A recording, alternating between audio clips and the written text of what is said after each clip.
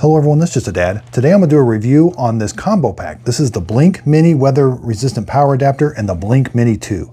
So the Blink Mini 2 is weather resistant if you install it with this Blink Mini Weather Resistant Power Adapter.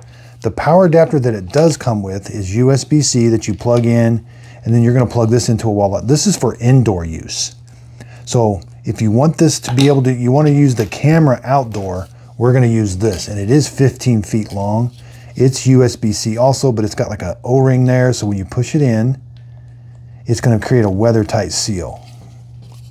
So we push it in, there. It's nice and secure, it's in. Now all I got to do is plug this into a power outlet, and now this Blink Mini 2, I can install all of this outside.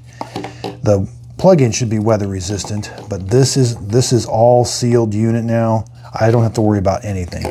It does come with 4 cable clamps. So if I need to clamp that cable up to the house or something, I got 4 of them.